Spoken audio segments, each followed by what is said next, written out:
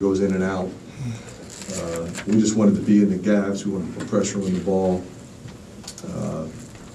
stay down on fakes, try to make them score over us. Our guys executed the game plan to perfection from the defensive end of the floor. There's no question about that. How easy was it to break down their zone on the perimeter? It seemed like you get one or two shots or one or two passes and you have a wide open look. Well, there's a variety of things you can run against zone, and we do 7 or 8 different things. But the reality is, it's not the X's and the O's. It's not the what, it's the who. We got guys that are experienced, that can make plays and recognize throwback, bring it off the ball screen, hit the high post, go high-low, skip it to the weak side, move it side to side. Puts a lot of pressure on the zone defense. And that's what experience does. We have an experienced team, and we played that way. Steve's got an inexperienced team, but a talented team, a team that's going to be really good. He's going to have them ready. But early in the season, experience is a great advantage. There's been, you talked about being a better perimeter shooting team, and tonight was a pretty good indication of that. You have a lot of guys who can well, you're right, Rick. I mean, it's great to see Dom Ewell knocking them down. Pete, Jared, Clemens is solid, and then, you just keep going with Dale, with Brady. I mean, we got a variety of guys. When Steve first went zone, we had more of a driving team in there. We subbed some guys in that really could spread the floor, and did a really good job moving the ball against it. Mike Cassell just continues to play his best basketball. Yeah. What pleases you the most about his game? He just quietly his decision making. Mm-hmm. He's mixing up his penetration, his pull-up jumper, his three. He's pushing it on the break. He's seeing the floor, and essentially he's not making mistakes. If you have a point guard that doesn't make mistakes, gives you a chance to score every time you come down. Gives you a chance to win.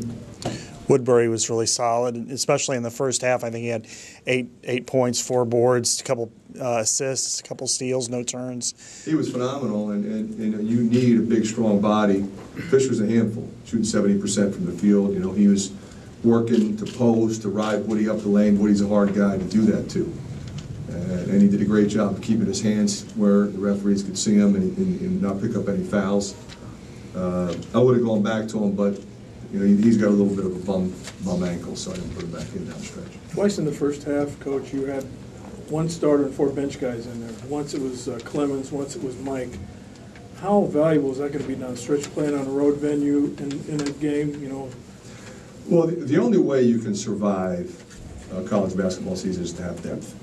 You can't do it with 6 or 7 guys. I mean, I've been in this too long. So we're really slowly trying to develop who are going to be 6, 7, 8, 9 in particular. But in our case, we're really playing 12, which is rare for me, and it's hard to do. But different situations present themselves where we can play different people, and they're all at a size length. You play Bear at the guard with a forward position. He's 6'7". Christian Williams is 6'6" with a 6'11" wingspan, so you can play him at the forward position, the guard position, or the point. So I can do that and still be able to take care of the basketball, have guys that understand what they're doing. And your length, you seem to be much better this year getting out on the perimeter, around the 3-point shot, and contesting every shot, but yet getting in and help defense. You guys are very active both inside and out. Our help side defense, you're absolutely right, was tremendous. And it has to be, because if you hug, they'll lob it over to Fisher. Henry's got more space to drive it. Dwayne Wilson's got more space to drive it. And you've got to keep those people in and keep them out and be able to contest. That's what we did. Did you sense while Marquette was on offense in the first half that they didn't really want to test your bigs? It seemed like they were adverse to really going in the paint much. I did not. I thought Jared Uthoff is a tough matchup for Henry. It's Henry's 3rd college game, and he's going against a 5th-year senior who's every bit as long and is used to guarding people off the dribble. A lot of 4 men he's going to go up against won't be able to handle him off the dribble. Jared can. But we got in, and when Henry would drive and spin, we were right in his wheelhouse, and Woodbury pretty much handled Fisher by himself, which most of the time you need help. But they will run some action that sort of isolates Fisher, and our weak side guys were where they were supposed to be. If you chase out to the corner, they'll lob it over the top. And we stayed in there, and they couldn't throw it in, and then by the time they swung it, we were okay. your ball movement was really good in the game. I mean, It was. seemed to be pretty 25 locked in. assists. You know, that's exactly what you want. I think that's probably our greatest strength as a team. We share the ball, we move the ball.